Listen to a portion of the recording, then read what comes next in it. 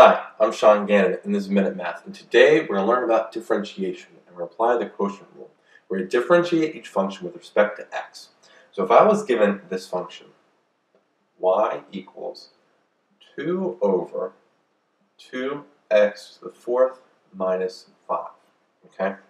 So what I want to do here is a lot of times we're going to label what is my f and what is my g, all right? So our function here has two parts, the f, which is the 2, and g, which is 2x to the fourth minus 5. Sometimes what I'll do is I'll quickly just label that. I'll say, okay, f is equal to 2, and g is equal to 2x to the fourth minus 5. And then, even while we're at it, we can say, okay, what's f prime? So I just take what's f prime here. Well, derivative of 2 is 0. And g prime is just, well, take a derivative of this using the power rule. We have 8x to the third. And then not minus anything because derivative of 5 is 0. So now we have our f, or g, our f prime and g prime. So now all we need to do is apply the quotient rule. So dy dx is equal to our quotient rule, right? We have our f up top, or g down here, right? That's f over g. So let's plug in our parts. F prime, 0, times g, which is 2x to the fourth minus 5, minus f, which is 2, times g prime, which is 8x to the third, all over g squared, 2x to the fourth minus 5 squared.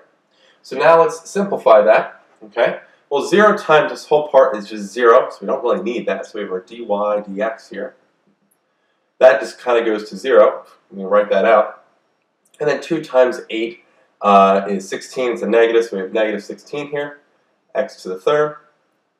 And then the denominator, all right, we need to multiply that out. Now, if you want to see a little note here, sometimes I like to do little notes on the side. 2x to the fourth minus 5, all squared. Now we can write it as 2x to the fourth minus 5. If you can't really do this in the head, just write it on the side here, that's fine.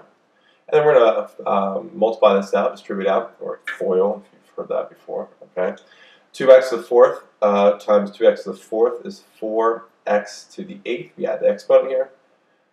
2 times 5 is a negative 10, so negative 5 to 10, negative 10x to the fourth. Here again, the negative 5 times 2x to the fourth is another negative 10x to the fourth. And then negative 5 times negative 5 is a positive 25. We add them together, we have 4x to the 8th minus 20x to the fourth plus 5. And there we have it down here. 4x to the 8th minus 20x to the fourth plus 5. And that actually is just our final answer. We have our derivative now, dy dx is equal to negative 16x to the third over 4x to the 8th minus 20x to the fourth plus 5. So let's recap. We're given our function here.